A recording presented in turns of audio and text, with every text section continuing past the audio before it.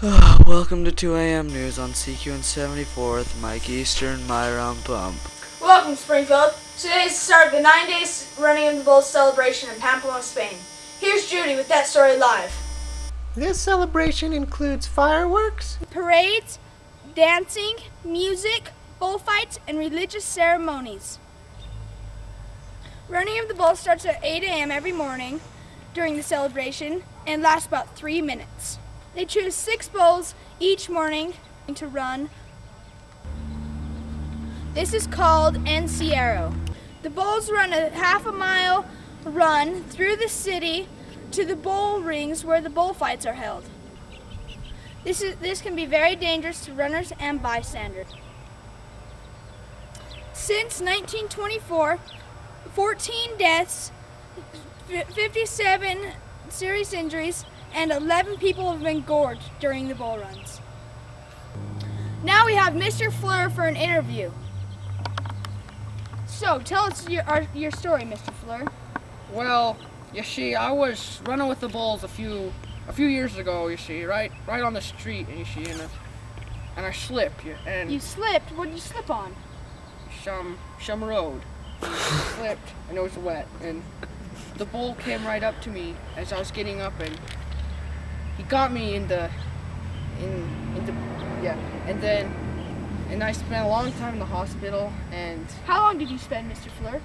Like 3 or 4 months, and I got out of the hospital, and I was thinking, man, that sucks. So I'm still gonna do the running of the bulls every year. Nice job, Mr. Fleur. Thank you. Thanks, Judy. Now Mike over here has a little something to say on bullfighting. We had a few problems today in the bull ring. A couple of people got majorly gored. Here's John with that live. Thank you, Mike. And now a little bit more on bullfighting. First, they choose 6 bulls and 3 matadors. This happens at noon. The president of the bullfight signals for the first bull to be released. In the final section of the bullfight, the star matador trades in his yellow and purple cape for a red cape and a curved sword. When he kills the bull, its carcass is quickly removed and sold to butcher shops. Ears and tails are awarded as prizes.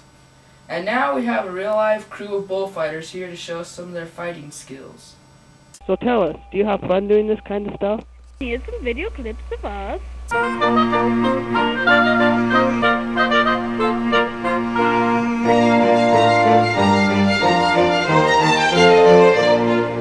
George, how's the food coming? It's coming great, Jim. First, we've just got our dish, and we put 4 pieces of bread in it. Then we take our cheese, and then you just plop them in there like so. And then you just take them, and then you just, if you want, you can add this fabulous sauce. And then you stick it into the oven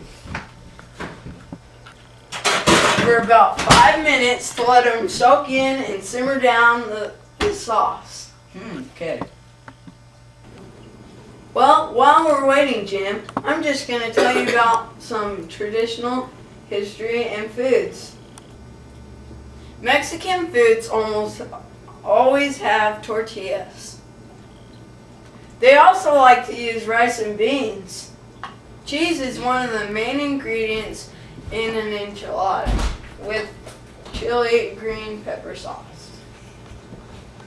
There are a lot of different types of cheeses you can use in enchiladas, but I prefer using cheddar cheese.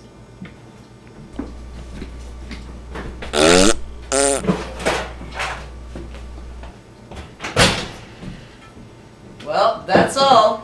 We'll see you next time on Easy to Make Foods.